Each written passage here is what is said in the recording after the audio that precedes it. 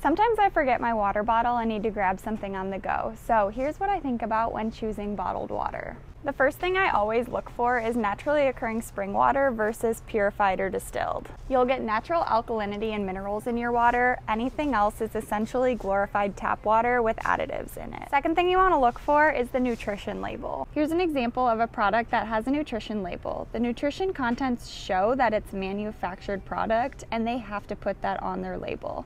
Labels are a good way to know you're buying purified instead of spring water. Third step, obviously you want to buy something that can be easily recycled. Plastics are not a good idea in that case, but aluminum is infinitely recyclable. Beyond that, you want to know where the source of your water is. So if you're in the US, you want to buy in the US to lower that footprint. So you could see this bottle's from Mariana, Florida, bottled right here in the US. So when you're at the shelf, make sure you look for natural spring water, something that's bottled in aluminum, and check the source.